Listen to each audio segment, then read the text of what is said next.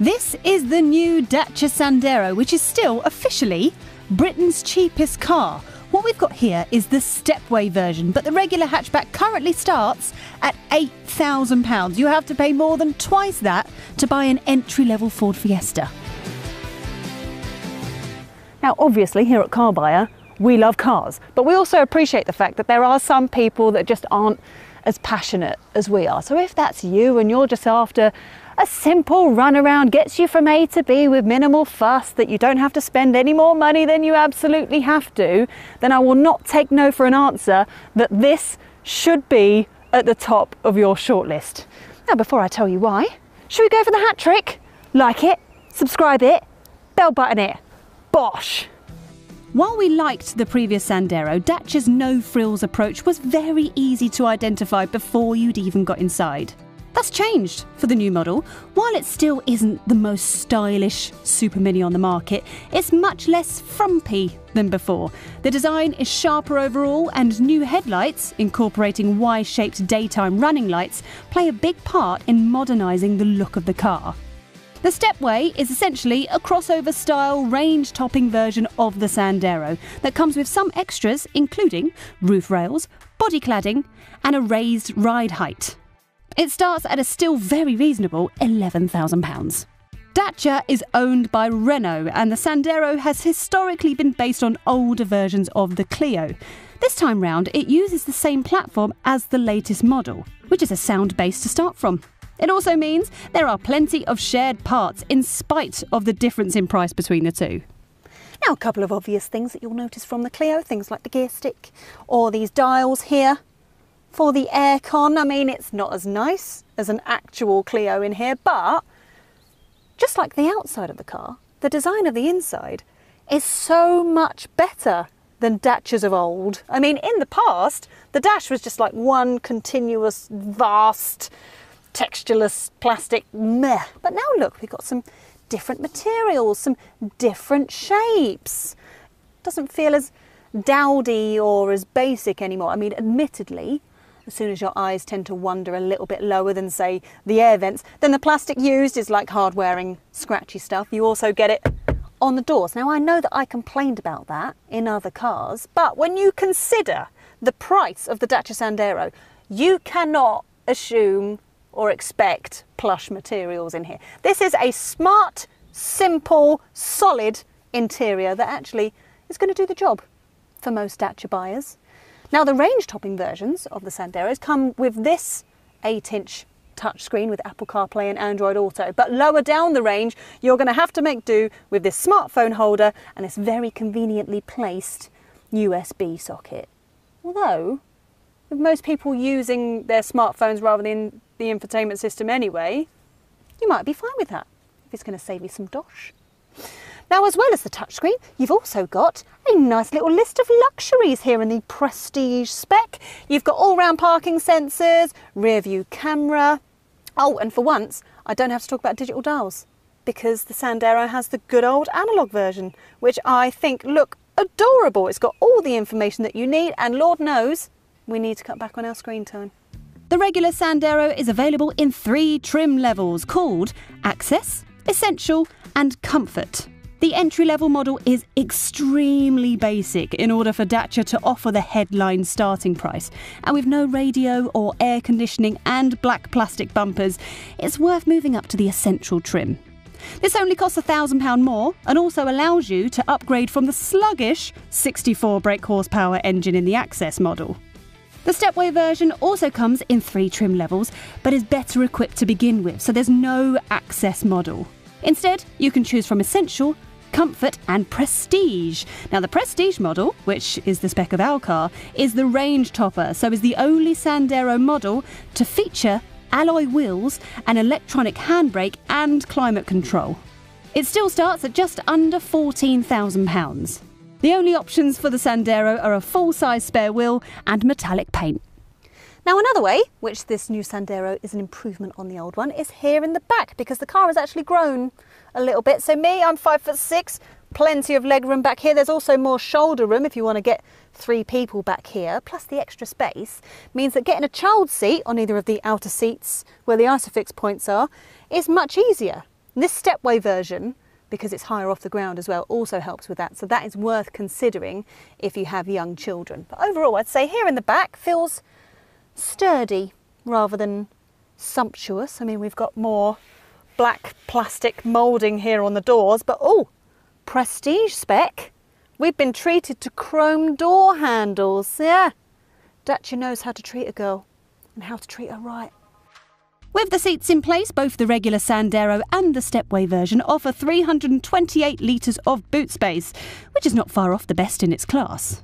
Top spec Stepway models come as standard with modular roof bars, which can be used as a roof rack for up to 80 kilograms of gear if you've already filled up the boot. All models, apart from that basic access version of the regular Sandero, get a 60-40 split folding rear seat. There are no fancy sliding rear benches or hatches, but folding the seats down does free up a very useful 1,108 litres of space.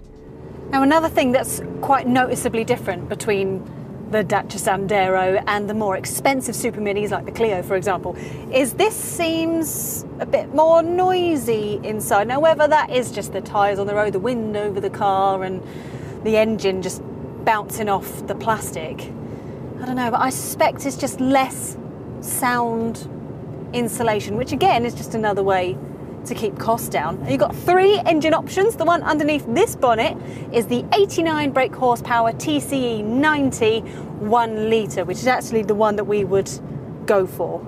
Now, the regular hatchback does have a 64 brake horsepower petrol version available, which, blimey, I know it's cheap, but my God, that's slow. Like, really slow. Like, crying tears of frustration because you're trying to overtake anybody kind of slow. Does 0 to 62 in 16.7 seconds. So yeah, we'd say best to upgrade to this one. I mean, this is by no means lightning fast, but it's punchy most of the time. There's also a more powerful 99 brake horsepower version that runs on petrol and LPG. And both of those will do 0 to 62 in 11.5 seconds. Much more acceptable.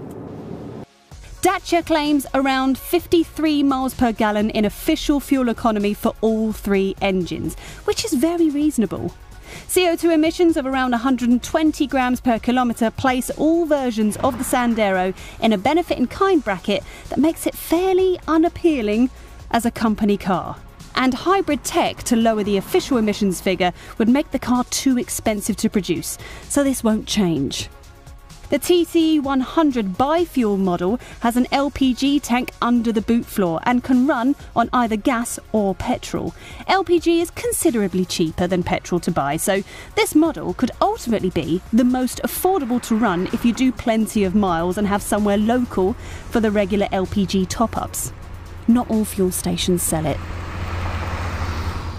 So, other than avoiding the entry-level engine if you can afford to, because seriously, a mobility scooter will beat you at traffic lights.